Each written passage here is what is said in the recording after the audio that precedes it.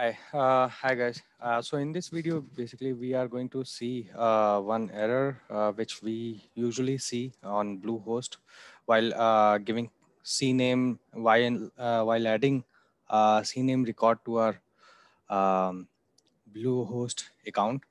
So like if I have one subdomain over here. So if you see master class, so I'm just pointing it to some place, and I have put this TTL as minimum, whatever it was default. So I have put that.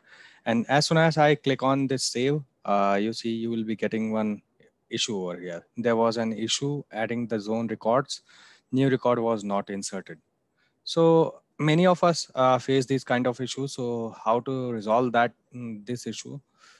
Just So before getting into the resolution, just let me quickly show you how to create subdomain. So we basically call this as subdomain. So if I go on my domains, and then you see I have one domain, and uh,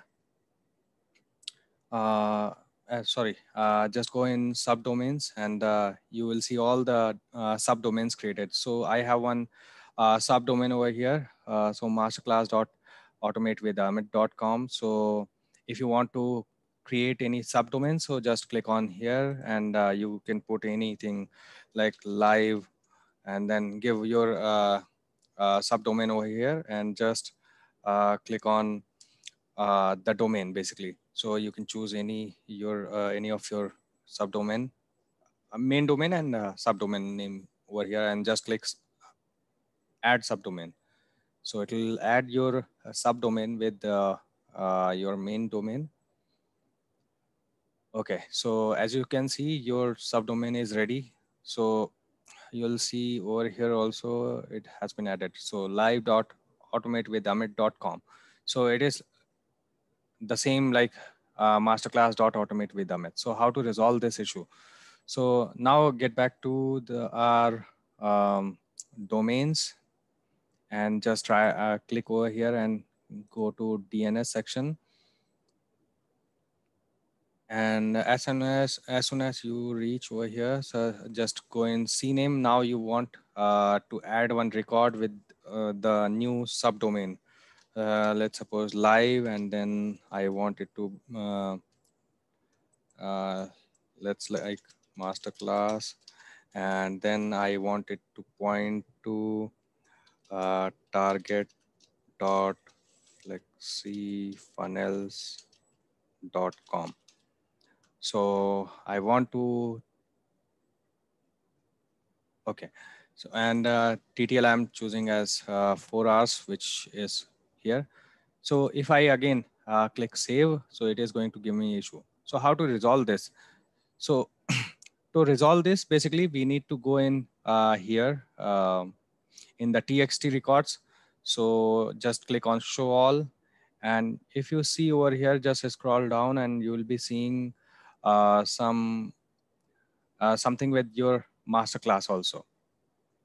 So you see, you are getting some masterclass over here under this TXT records. Also, you are getting some record with your subdomain. So this masterclass, and it is giving some values.